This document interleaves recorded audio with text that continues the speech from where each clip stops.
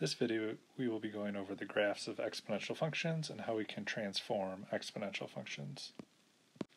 So this list is a summary of the characteristics of our most basic exponential function f of x is equal to b to the x. So b has to be greater than 0 and it can't equal 1. So an exponential function is 1-to-1. That means it passes the horizontal line test. The horizontal asymptote is y equals 0.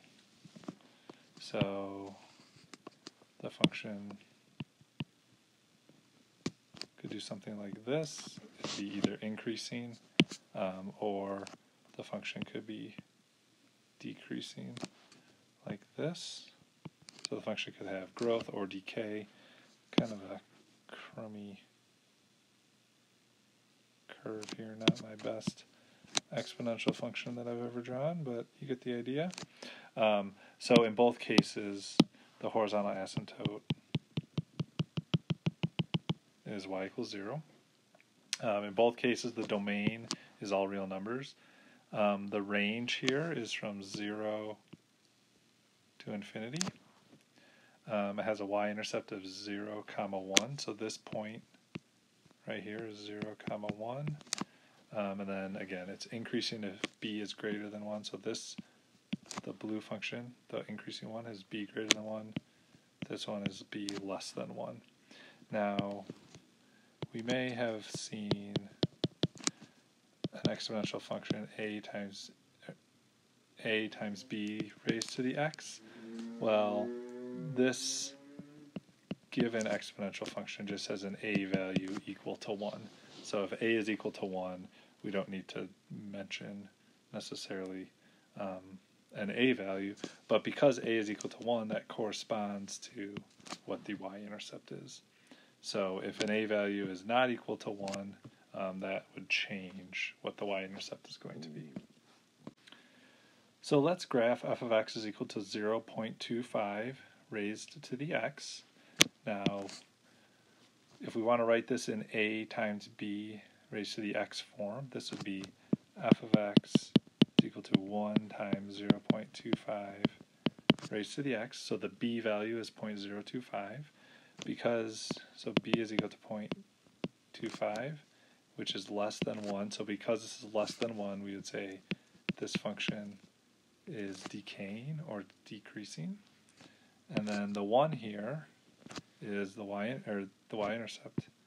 So it's going to pass through this value.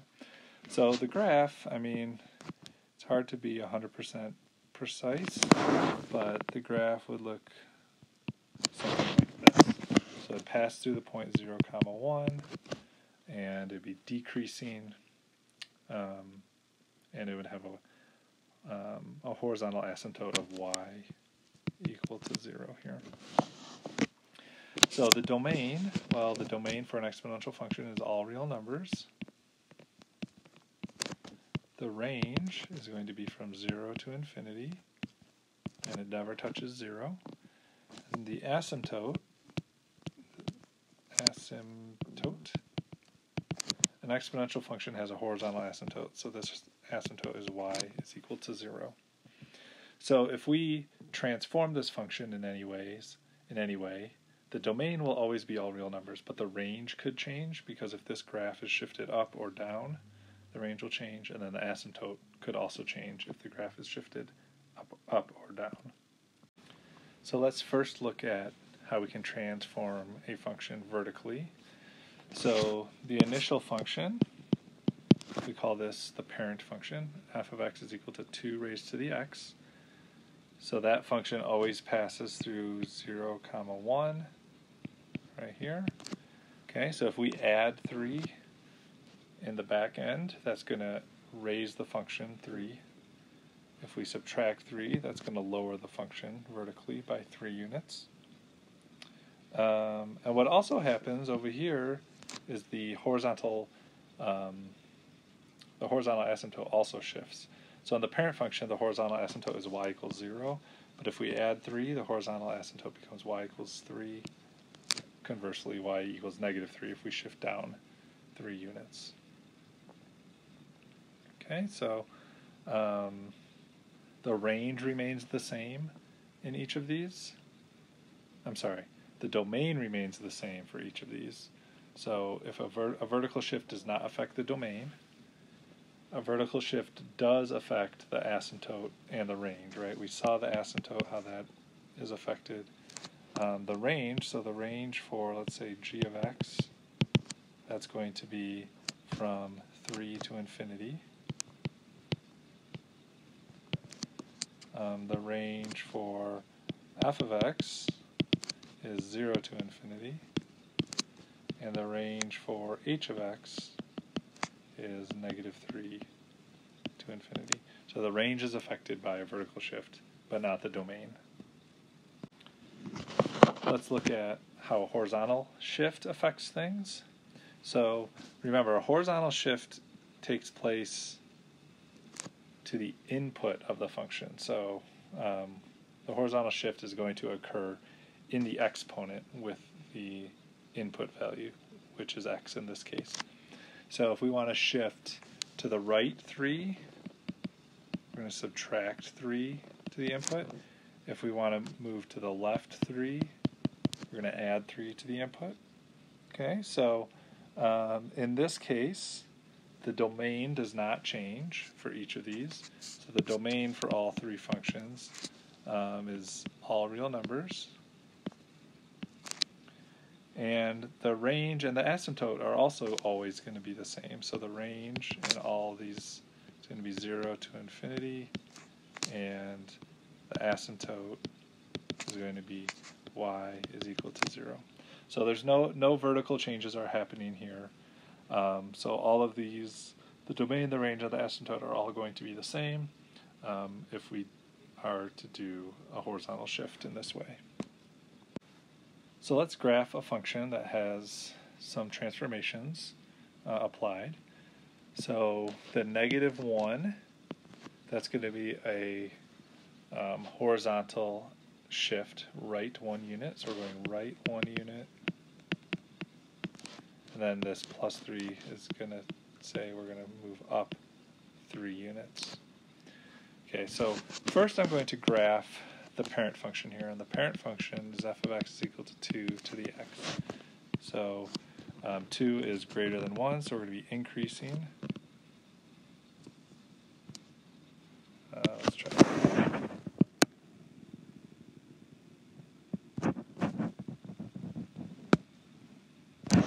Okay, so it looks something like that. Imagine that was a very smooth curve. The y-intercept is going to be 0, 1. The domain of this is all real numbers. The range is from 0 to infinity. The asymptote is y is equal to 0. So how you want to go about transforming this graph is first by applying these transformations, right 1, up 3, to the one point that we know that is on the graph, which is 0, 1. So if I went right 1 unit and then up 3 units, we're going to end up right here. And the shape of this function is going to be remaining the same. We said that the horizontal asymptote was y is equal to 0. So that is going to move up 3 units to y is equal to 3. And let me write that in a different color. So this graph is going to look something like that. So the asymptote here is y equals 3, and it got transformed from the initial asymptote of y equal to 0. Alright, so we want to find, for this new function, for the transformed function, f of x is equal to 2 raised to the x minus 1 plus 3. We want to find the domain. Well, the domain of f of x, the domain for any exponential function is always all real numbers. The range for f of x is going to be from 3 to infinity. And the asymptote, horizontal asymptote, is going to be y is equal to 3. So one thing you may notice is that these kind of correspond with each other. Horizontal asymptote of 3, the smallest value on the range is also 3.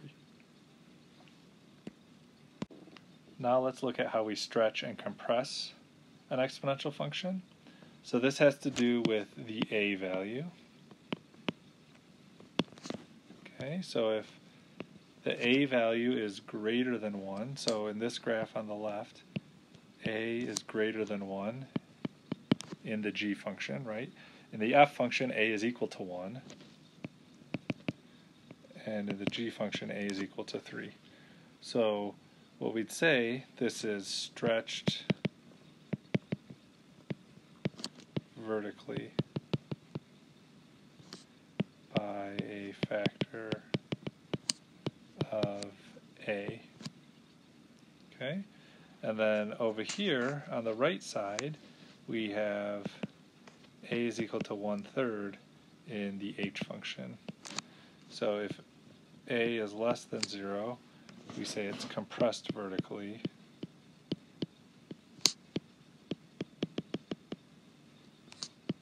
by a factor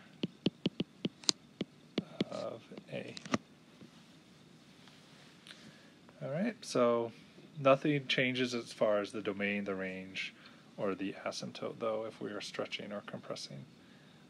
It just makes the curve steeper or more shallow. And the last transformation that we would see has to do with reflecting the function. So if we negate the a value like this, that is going to be a vertical reflection. If we negate the input like this, that's going to be a horizontal reflection. And let's just compare the parent function to each of these reflections. Look at the domain and the range and the asymptote. So as mentioned, the domain regardless is always all real numbers. So the domain for, I'm sorry, not the domain, we just said the domain. The range for g of x, well, the range here, and on the initial function, we had 0 to infinity. Now we're going to say negative infinity to 0. So this would be negative infinity to 0. Okay, so it's all the negative numbers would make up the range. And then the asymptote, the horizontal asymptote, is still just going to be y is equal to 0. Okay, so the horizontal asymptote isn't going to change if we have a vertical reflection. If we have a horizontal reflection, nothing is changing. The range, the asymptote, and then the domain again is all real numbers. So if we have a horizontal reflection, nothing is changing. So my recommendation on all of these transformations would be to think about and actually sketch out what the graph is. And that will help you visualize and determine what the domain, the range, and the horizontal asymptote looks like.